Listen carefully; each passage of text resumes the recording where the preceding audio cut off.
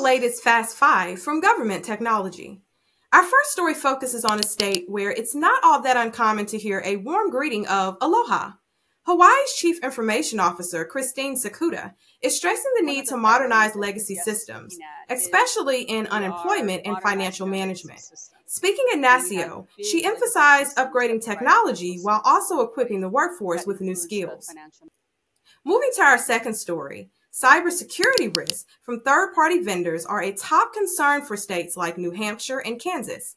CISO's Ken Weeks and John Godfrey emphasize strong vendor contracts, security reviews, and certifications to mitigate these risks, despite ongoing challenges. Another thing that, of course, goes hand in hand with security is transparency.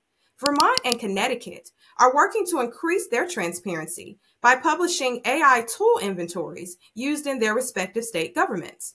The inventories highlight artificial intelligence applications in cybersecurity, tax fraud prevention, and transportation, with some tools directly impacting citizens. Even with all of that, bias testing still remains limited. Next, as cleanup continues from Hurricanes Milton and Helene, authorities warn of scammers exploiting disasters by posing as charities. The National Center for Disaster Fraud urges caution when donating to avoid falling victim to fraud.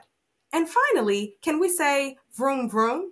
A new high-speed charging plaza is being built in Colton, California, at a major truck route intersection to support zero-emission trucking. The facility, funded in part by a $15 million grant, will include 60 chargers to serve heavy-duty vehicles advancing clean energy in the logistics industry.